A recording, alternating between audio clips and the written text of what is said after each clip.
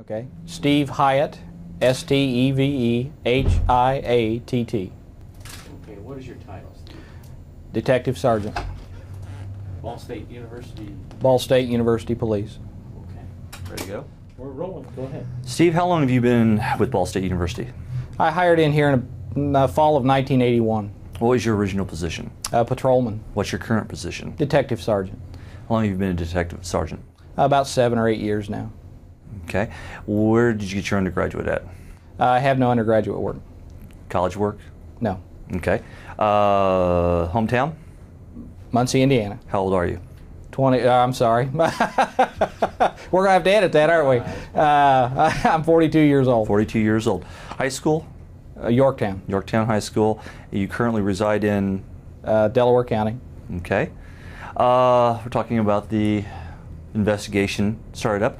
How long have you been a part of this investigation? Oh, actually, this part of the investigation started the morning of February 9th. And tell me how it began in your mind the day it happened. Actually, just driving down the road, overheard some radio traffic through the ambulance service. Traffic was somewhat suspicious. I recognized the location they were responding to. The nature of the call was a burn victim. And I had previous information about the person that was burnt from a past encounter. And that's kind of the way it started. It was just an accident, a luck. I just happened to be there and heard the radio traffic. Now, did you proceed to the hospital at that point? Actually, I proceeded back here. He was still en route. He was in the ambulance. Contacted an agent down in Indianapolis at Bureau of Alcohol, Tobacco, and Firearms. And then from there, we went over and conducted a very brief interview while they were working on him at the emergency room. Now, at that first interview, did you know you had something solid at that point? No, not at all. The injuries were suspicious, but we really had no definite hard evidence that he was involved in an arson. Mm-hmm. How many days did it take you to develop that link? Within the first 3 or 4 days, we had some pretty good evidence. A location of a fire and circumstances that would explain what we had seen as far as the injuries. And so it was a matter of 48, maybe 48 to 72 hours. How long was it before you contacted the federal authorities? I contacted them right away. Just shortly after I heard the radio traffic, I drove back here, got on the phone, and made contact with them right away. What was their initial feelings about it? The same as mine. It was suspicious, and they wanted to look into it. Mm-hmm. Now, what were your feelings when it started to come together in the ensuing weeks? It became a little overwhelming at first. This is not something you typically run into every day. This may be a once-in-a-lifetime type case, but you settle down and you go to work. Would you describe this as your only case for those 2-3 weeks at that point? It became the priority for the first week anyway, and then I have other detectives that were assisting with my routine caseload, but yeah, it took up a great deal of time. And what were the feelings among your fellow officers from your standpoint about this case? Actually, had a lot of support. Early on, there wasn't a lot of information given out. A lot of them didn't even know what was going on. It was, which is common in this type of investigation, but had a lot of support, both locally and from my friends down at the ATF in Indianapolis. How long do you expect this investigation to go on? Judging from what I saw on the news last night on television, and depending on how far-reaching this really is, this could go on for months, several months, if not years. What does this mean to you personally when you break a case like this, when you're the first person there? It's, again, it's a little overwhelming. There's a whole batch of emotions you go through. Embarrassment because of the recognition. This is kind of embarrassing. Joyful because, oh, I did it. So it just, you go through a whole range of emotions. Have you been through anything like this before? I have been through similar cases locally. Worked with the city-county homicide team for a while, have been helped investigate homicides over the years, and those are pretty big cases, things like that. But this may be the biggest one I've ever worked on. Are you a religious person? And not overly, but Yes. Is there any personal connection to seeing, trying to catch a person who's burned down all these churches across the United States? I really, yes. I think it's a very good thing, and he has affected, if in fact he's proven guilty, well, has affected many, many lives, and I'm glad we made the contact and got him off the street. Have you heard anything else from any church groups here in the area about this so far? No, I have not. Okay. Tim, any other? Yeah, it's kind of unusual. We were looking through the list of the Department of Justice press release, and it says FBI, Department of Justice, and all these county sheriffs and everything, and all of a sudden Ball State University Police. That's kind of unusual, isn't it, for University Police Department to be involved in something like that?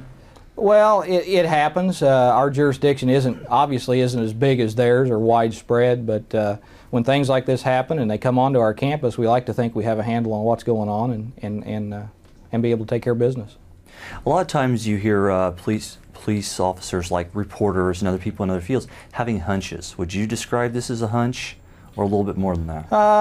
A little bit more than that, because I had some previous knowledge, but initially it was just a hunch. We had a strange set of circumstances surrounding this injury, and this type of thing. It raises eyebrows. Mm-hmm. Now, would you describe it as a light bulb going off or a bubble bursting in your head? Probably like a light bulb going off. It was like, I know that address, and it took me a few minutes to put two and two together, but it finally came together. Did you smile real big to yourself or hit the gas? I think I hit the gas. I got back here pretty quick to get on the phone. Mm-hmm. What's your boss think about all this? Well, I think he's pretty happy. I think they're pretty proud of what's going on and our involvement, and the fact that it's come to some closure in a timely fashion. We're only about 15 days into this or so, a couple of weeks, and it's been a good experience, and things have come together well. Do you see yourself being taken away from the university a lot for a potential trial and further investigations? No, my involvement initially is really pretty small. I don't foresee myself being taken away for any length of time for testimony or anything like that.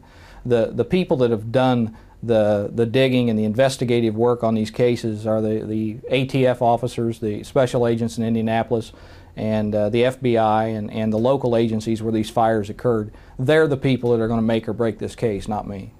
Okay. Tim, anything else? Anything else you'd like to add? No, I don't think so. Is that okay, Tim? That's good.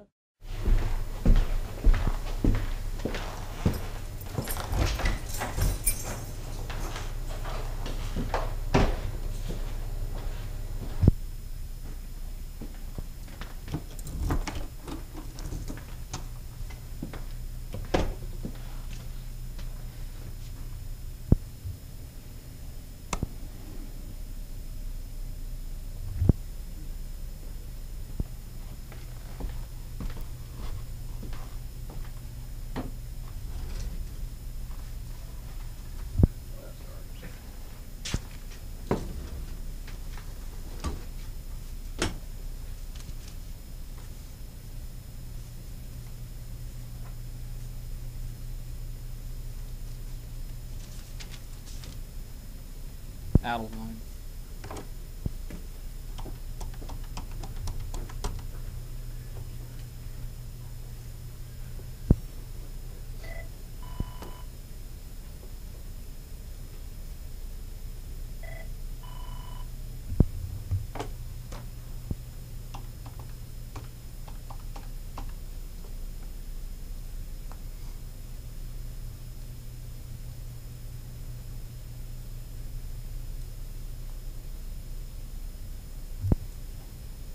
Mike Terry, Steve Hiatt.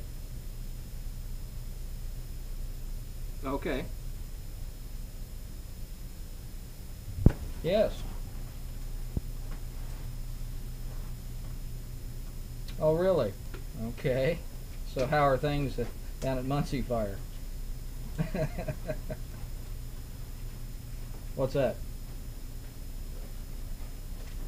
Okay, I'll try not to do that.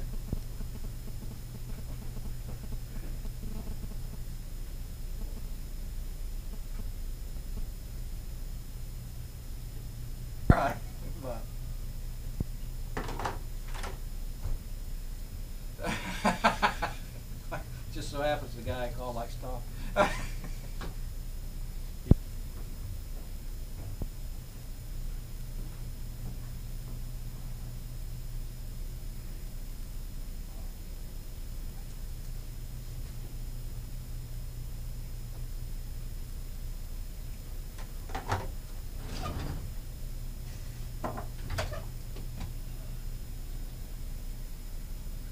Because I have to do that this morning. You guys have got me behind.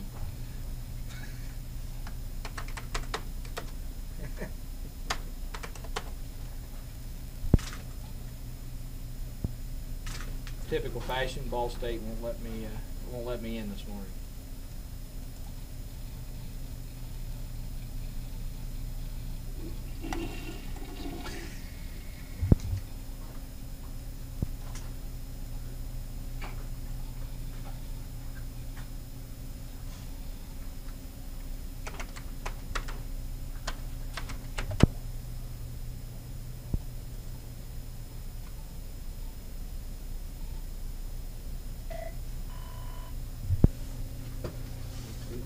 Well, that's what's going on today. They're doing that right now, as a matter of fact. Yeah, well, they're in the office here doing that right now. Where you at? You want me to have her call you? Okay, I'll have her give you a holler. All right, bye. Yeah, I'm the overpaid secretary.